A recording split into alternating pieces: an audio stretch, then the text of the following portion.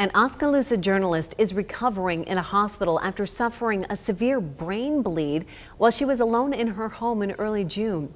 KCCI's Bo Bowman is in Oskaloosa tonight, where her family says her co-workers saved her life.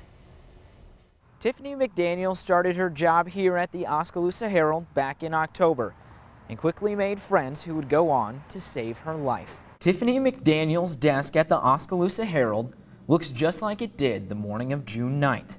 The Birmingham, Alabama native hadn't shown up for work in 2 days. It's not Tiffany to not show up for work. An uncharacteristic absence. Two of McDaniel's co-workers, Donna Collins and Barb Knox, decided to check in at her apartment just east of downtown. We just pounded and banged on that door. It's a wonder the door didn't break. Collins and Knox waited outside while the paramedics went into the apartment. When the officers came out, he said, "She's there." And then he had a little pause before he actually said, she's alive. Doctors say McDaniel suffered a brain bleed and was flown to University of Iowa hospitals.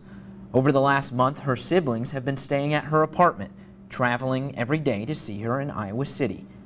They say her condition is still serious, but without the efforts of Collins and Knox, her condition would have been fatal. There are so many possibilities and unknowns of how this could have gone, but because of Donna, her coworker, and Barbara were going out there and checking on Tiffany, you know, her life was saved. Right. Her life was saved because of that. She is a hero. Her siblings plan on taking her back to Birmingham as soon as they can to recover, but they say McDaniel will return to Oskaloosa to chase her journalism dream at the Herald. For us to come here and receive their support, you know, from her, I mean, I literally can feel the love for Tiffany.